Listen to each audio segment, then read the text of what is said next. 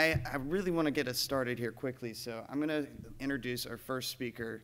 He's a good friend. He's the creator of VRML. He's been working in virtual reality for longer than I've been alive.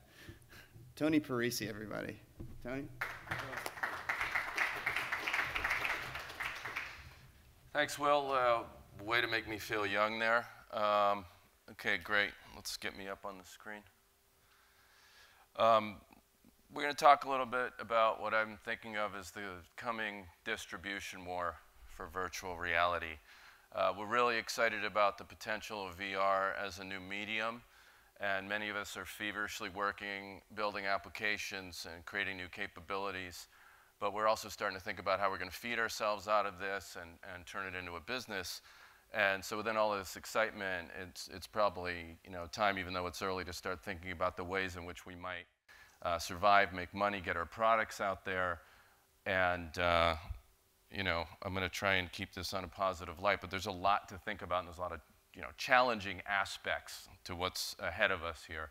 But probably the exciting part of this is, as an industry and as a collective, community, we're going to get to make up some things as we go along if we work together on this. So with that, and without further ado, so when we think about how we get our applications out there to the world, we might want to think about this in terms of who are going to be some big winners. I mean, you look at our industry now, and there's some big winners and losers in distribution.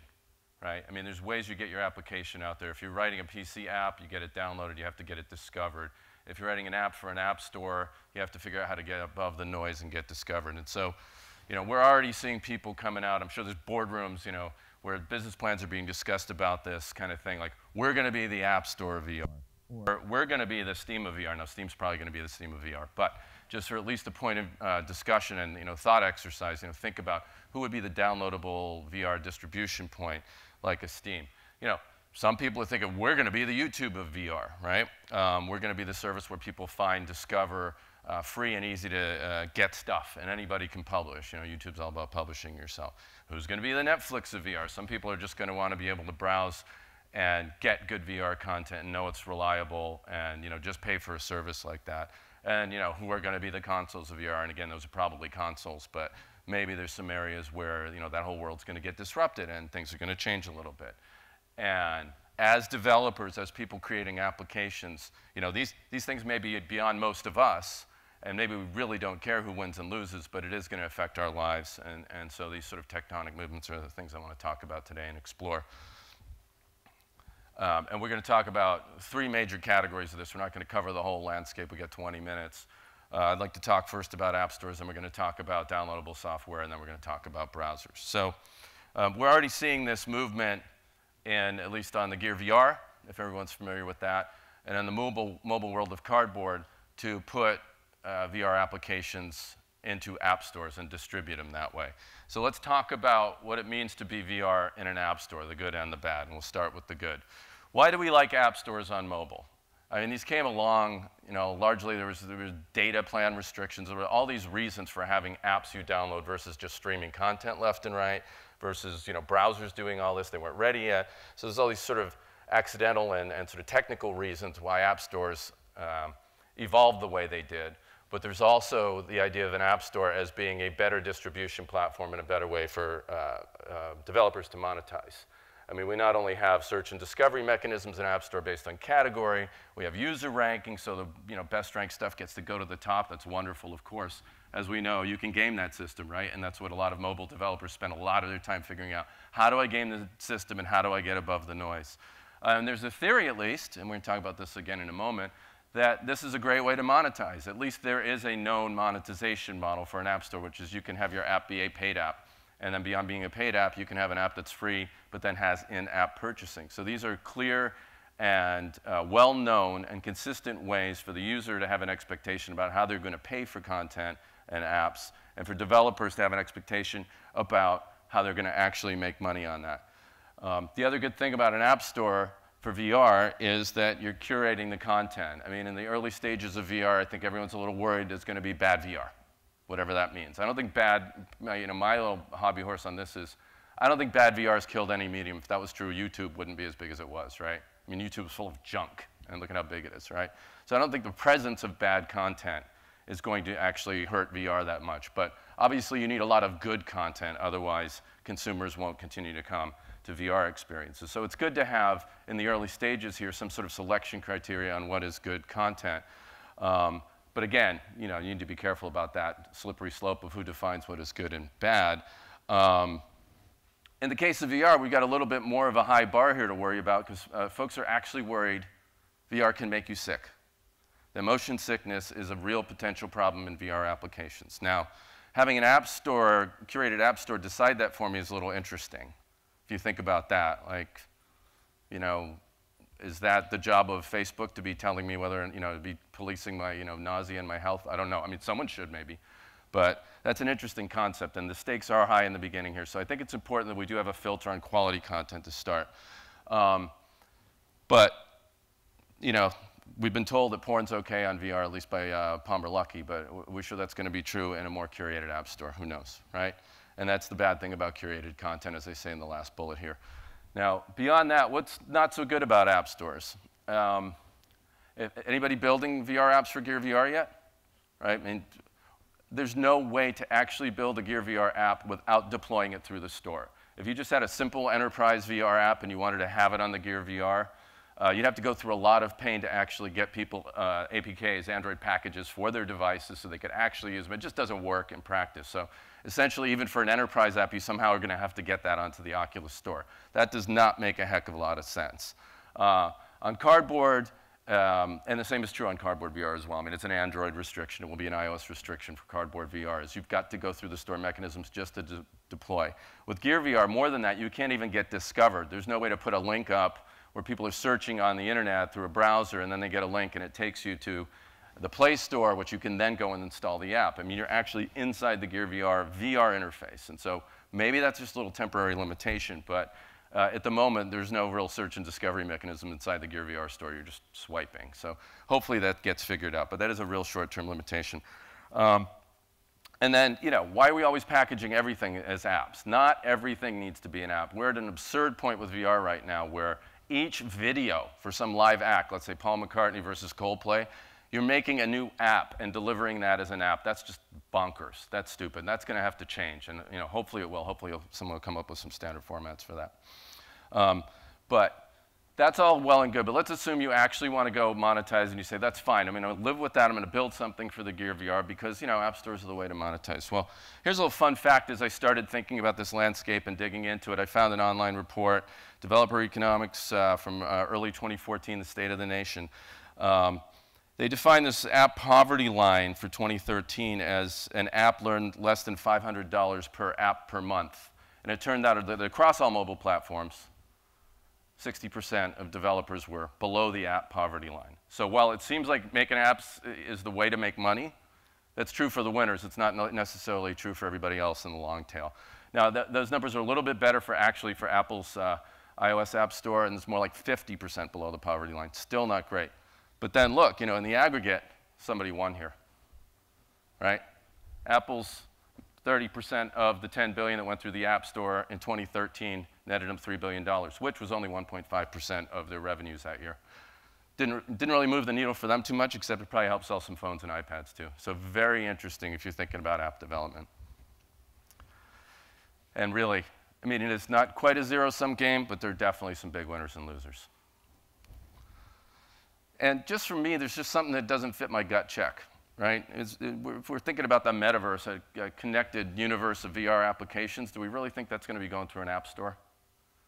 I mean, we're modeling things on success behavior that's worked recently with mobile, but that may not be the way this turns out for VR. So as we're moving forward, thinking about how things are going to get distributed, people are trying the stuff that they know recently worked. That doesn't mean that's going to work for VR. And that's going to be a recurring theme of what we're going to talk about today. Now let's talk about downloaded apps. What's good about downloads? By downloads, I'm talking about you go to a place like Steam, you download and install an application on your desktop, right? This is the way that a lot of PC games get delivered, right? And Macintosh as well, desktop games.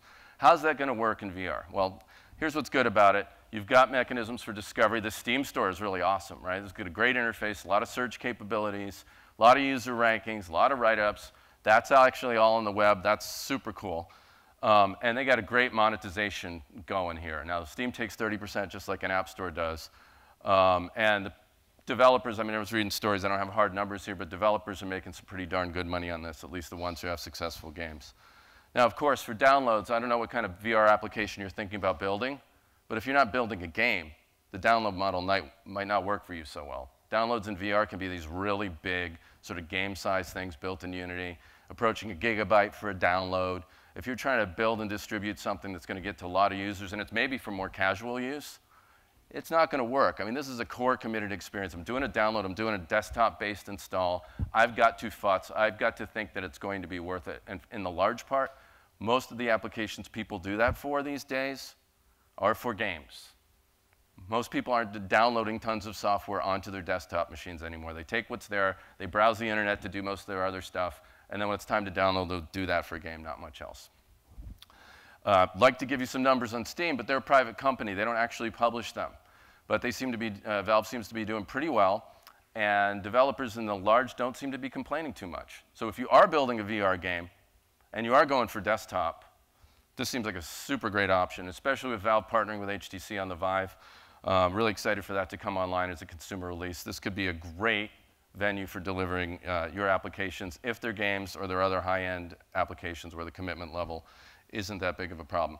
But again, you know, let's say I just want to do a VR history lesson. I mean, some of us love VR because it can do all this other stuff that's not gaming. History, archaeology, architecture, and the idea that I'm going to go get the latest history lesson by downloading another gigabyte of stuff the next day off of some place like Steam, it's just absurd. That's just not going to work. So yeah, downloads are cool for games. I don't know what else. So then let's talk about this thing called browsers. How many folks have heard of WebVR? One, two, not, a few of you actually, about 25%, that's cool. So web browsers actually support virtual reality, at least in developer nightly builds. So in Firefox and Chrome, you can go get the download of these latest browsers in the dev channel, and they will talk to an Oculus Rift. Now, that doesn't work on a Mac or Linux anymore for a while because Oculus just mothballed their support for those platforms. But hopefully, that's just a temporary setback. But the point is, you can actually then do a browser-based application that does VR, talks to your Rift, tracks the positions of the position and rotation of the head mount, and lets you build your rendering in WebGL, and boom, you've got something that basically, after the initial upgrade of your browser, doesn't require a download for each VR application. And you can move from one to the next. You can hyperlink. You can build your app in HTML, which lowers the barrier to development for a lot of people. Not everyone's a Unity jock. I mean, that is really where it's at right now, is you need to master the Unity or Unreal engines or learn Android native and OpenGL development. And those are pretty tough for a lot of people. So the idea that, hey, I want to make my VR history lesson and I can use HTML tools and open source software to do that, that's really exciting. And I publish it instantly and someone can refresh at the touch of a button. And then I can send you an email, you guy in your blue t-shirt, sweatshirt there, and you're going to go like, yeah, I hit that email link and boom, I've got my VR application, no install required. That's awesome. The not so good news is that it's not so obvious how to monetize on the web, right? I mean, it's an absurd statement when you consider giants like Amazon and lots of other companies out there that have Facebook that have built huge businesses on the web.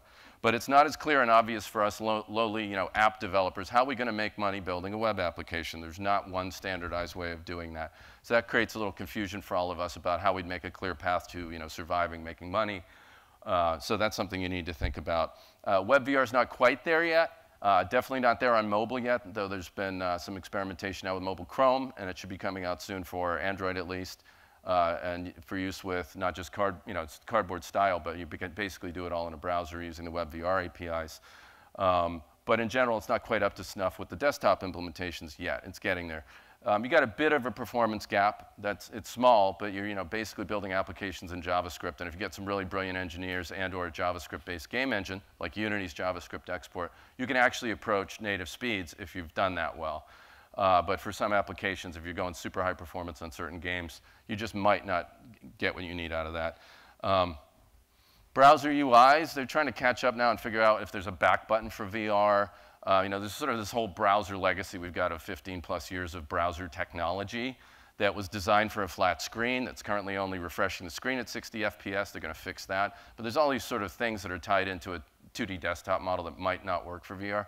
So it's not clear that browsers are going to be the way you can actually deploy. but we're certainly hopeful. And of course, watch out. If anybody can build VR, then there's going to be some bad VR, and woe unto us if somebody makes some bad VR out there. Here's a fun fact about the business of doing YouTube. A couple of fun facts. So you'll make $1.50 for every 1,000 views you get of your YouTube video. So if you're Sai and you get 1 billion views, you make your $3 million or whatever it was on your video. But for most of us, if you spent $30,000 making some kind of video, it's hard to make it back. YouTube is a great platform for getting your brand out there and doing a lot of marketing. It's not a great platform for being a content creator, and YouTube still hasn't figured out to turn it into that. That's why they had $4 billion in revenues last year, but still haven't made a profit. But I do have a dream out of all this that VR someday could be running in your browser, and we'll figure all this out, and then we don't need to go through all this app install and futzing. I mean, I think it's a great dream, and maybe for some classes of VR applications, it's really going to happen.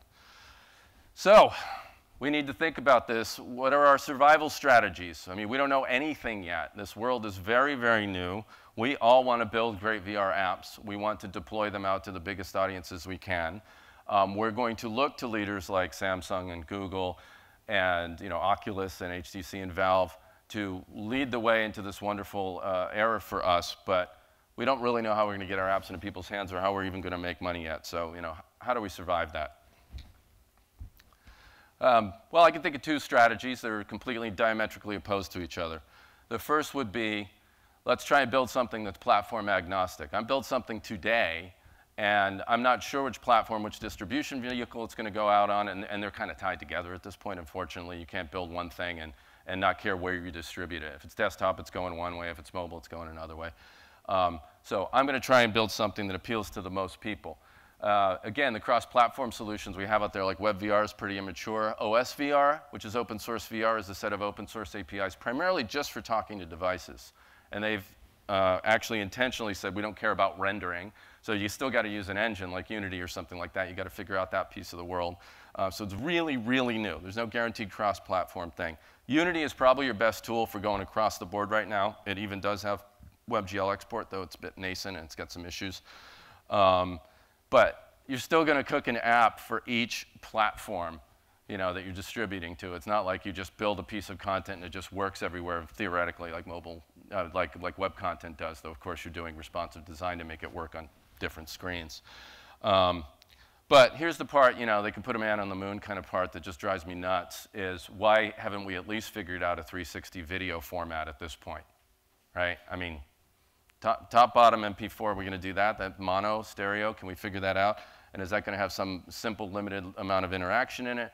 I mean, I don't think there's a way yet. I think it's coming from YouTube, at least, where you just feed it a top, bottom 360 video and the right thing will happen.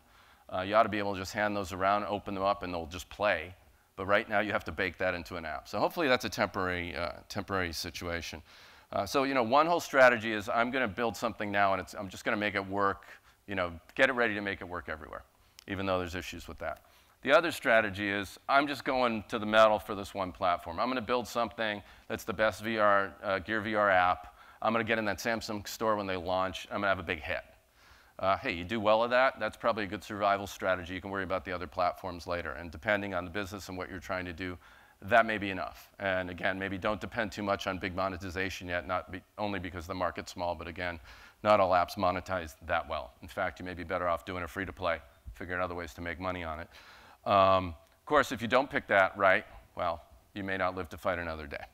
But at least that's one way to be rolling there. So that's all I got. I wanted to share some thoughts about that. And how much time we got here, actually? We got good. We got 5 minutes or so for Q&A before we need to get ready for the next talk, or maybe even a little longer. So, or just open discussion. It doesn't have to be Q&A. It can just be A or talk. Hey there. Go ahead.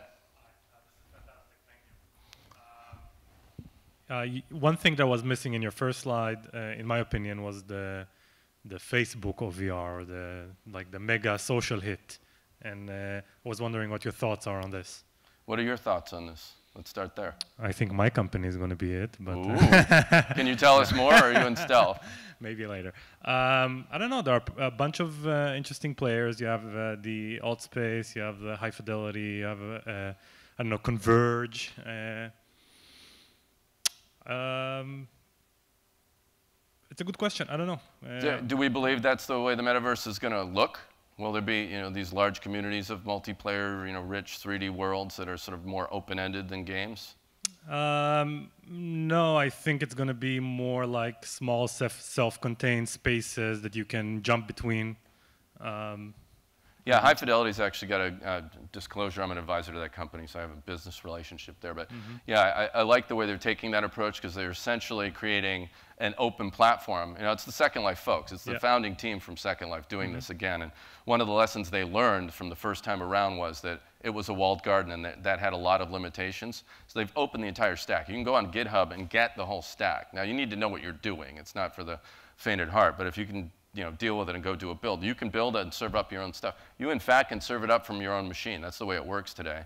And you're just a node in this huge network. And so, that, and they figured out that Philip and I have a big meeting of the minds on this. Hyperlinks are what's going to make the metaverse really happen. And so you can transit from one world in hi-fi to another easily with a hyperlink. And so they've done those parts really well and right this time around. So it's not necessarily one continuous world, which is a great insight. I haven't personally seen enough of where Altspace is going to know if they have, also a viable, strategy and a personal opinion about that at the moment. But yeah, I guess my big concern about all that is the usage patterns around synchronous multi-user are really tough. I mean, to build those into a business where a lot of people are doing stuff synchronously and communicating in real time. Right now they're hosting events like the Super Bowl and whatnot to get a bunch of people in. Right, and then when that's over, do they come back? I mean, this has always been an issue with SL and these other worlds. And so unless you have some furious gameplay like you do in Warcraft, where people are teaming up and clanning to go kill dragons and trolls or whatever, it is really tough to get that stickiness around that. I'm not saying impossible, but there's this huge activation energy around that. So it's one of the reasons I steered clear of it in the intro slides. But yeah, that could be a future, who will be the Facebook of, and it could end up being someone like those guys. Got time for a couple more? I saw another hand there.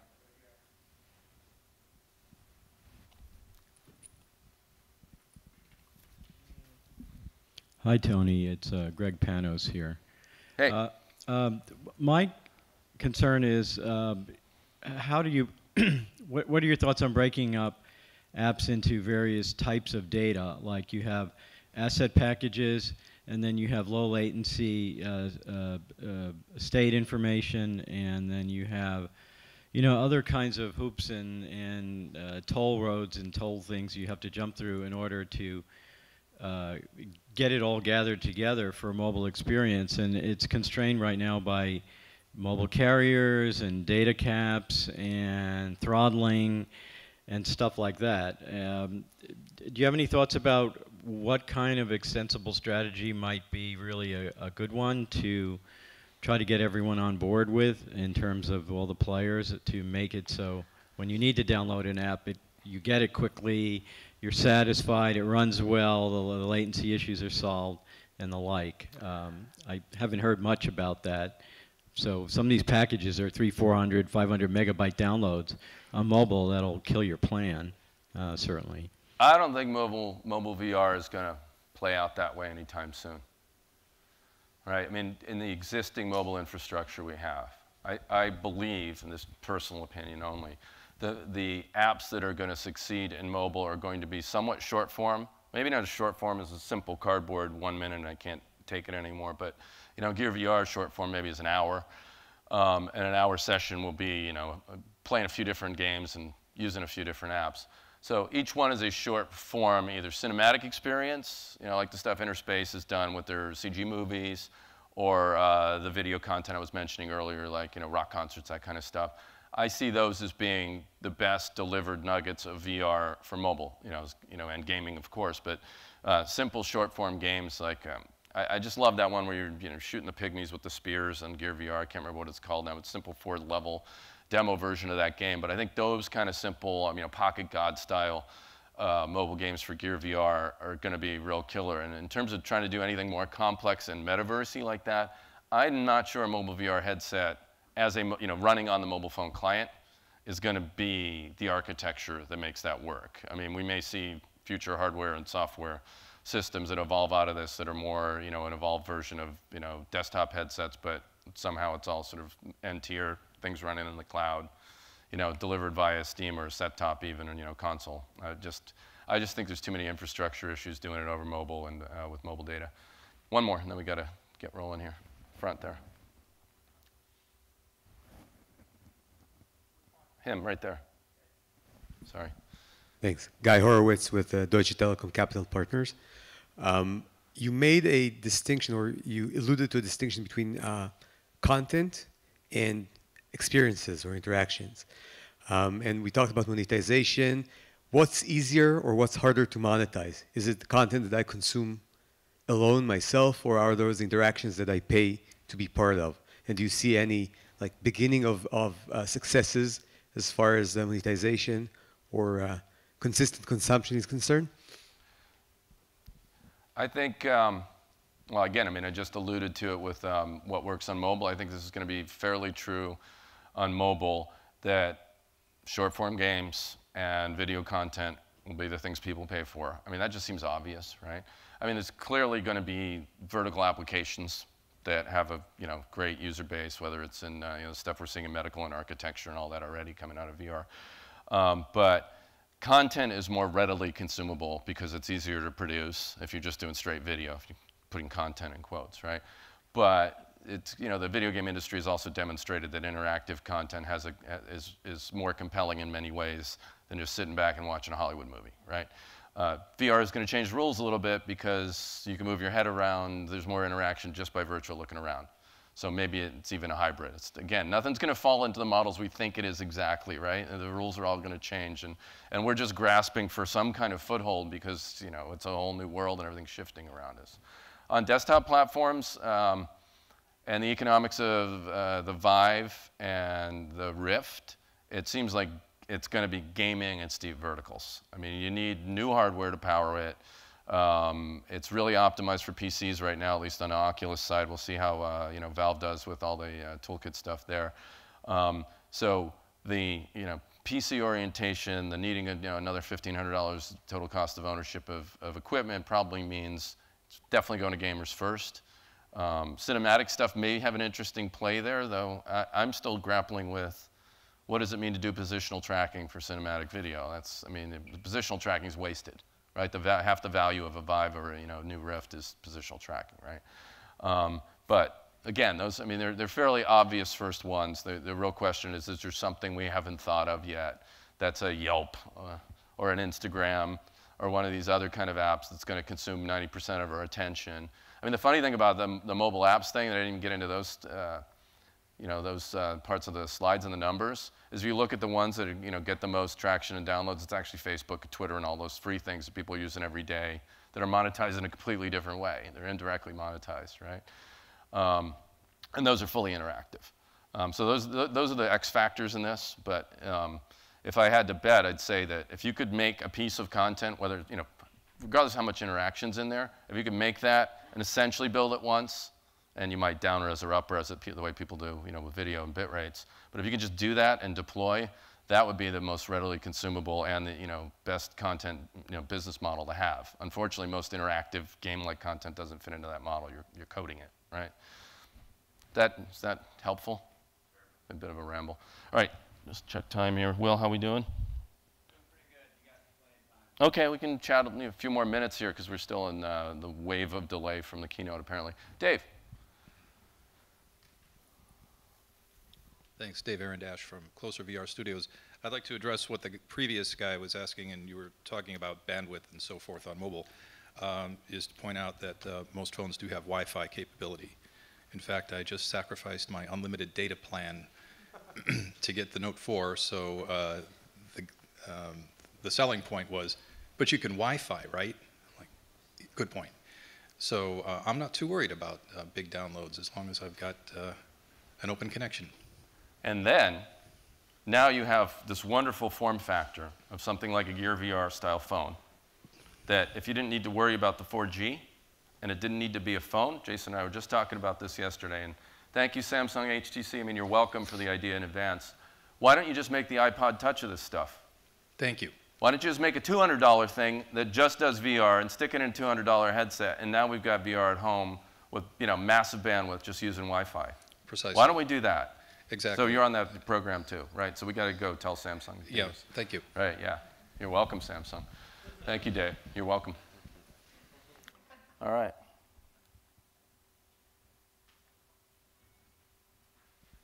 Hi. Sorry, maybe I missed some of the first bit. So I'm obviously a big proponent of the web delivery. What do you think would make Samsung unlock that lock-in on the Gear VR? You know, when you plug in the plug, it locks out the browser, basically.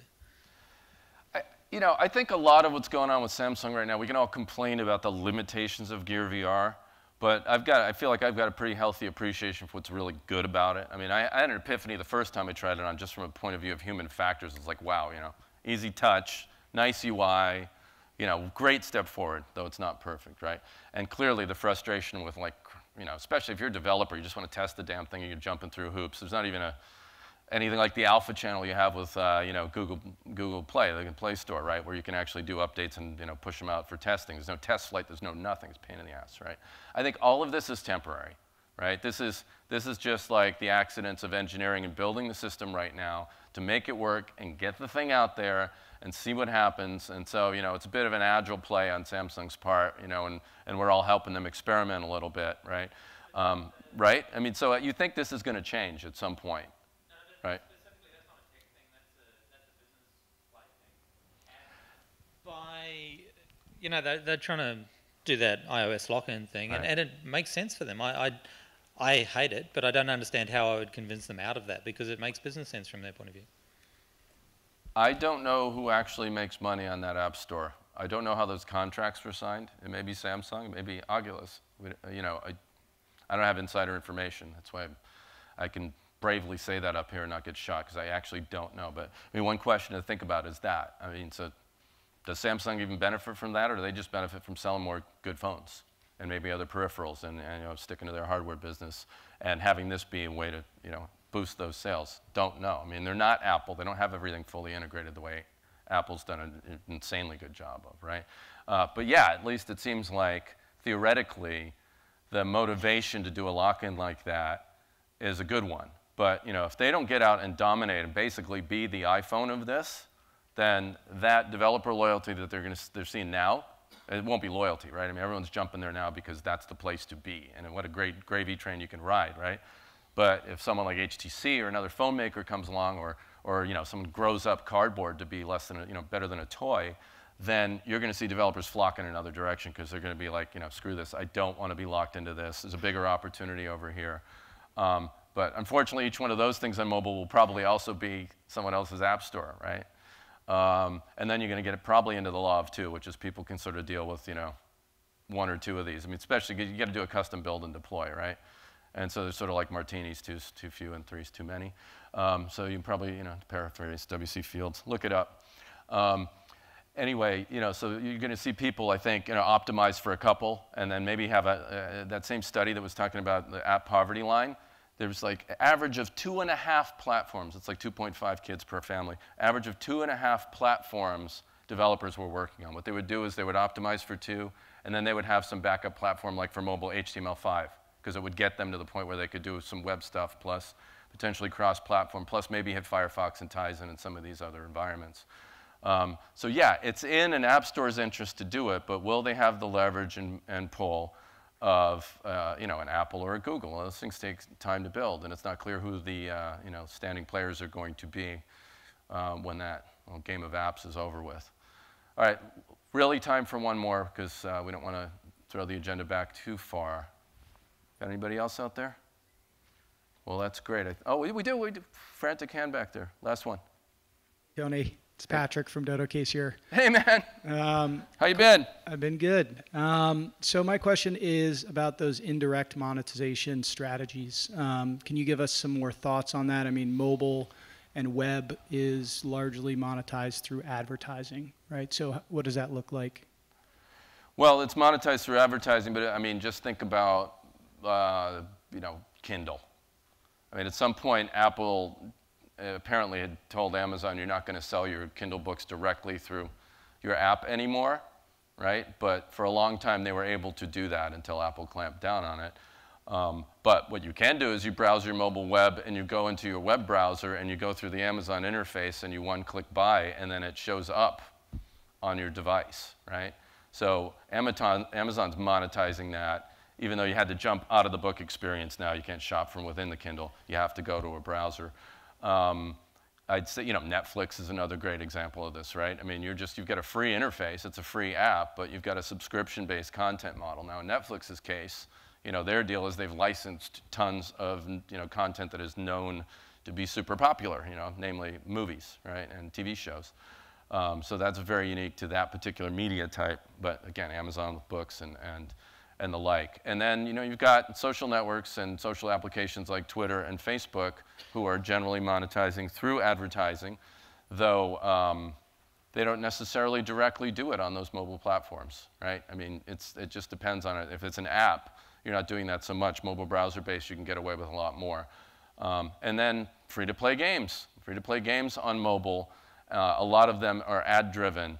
And users, especially in the sort of casual to mid-core, are willing to put up with that little ad banner at the bottom or the top that annoyingly pops up during a game session just so they don't have to spend the 99 cents 20 times this month on different games. So I think those are all incredibly, really viable. And they'll have some analog in VR, right? And unfortunately, it's probably going to be like, some flying pig flying by you when you're right in the middle of some other application you want to be, paying attention to, but it was a free app, so you put up with the flying pig who's advertising, Wendy's new bacon burger.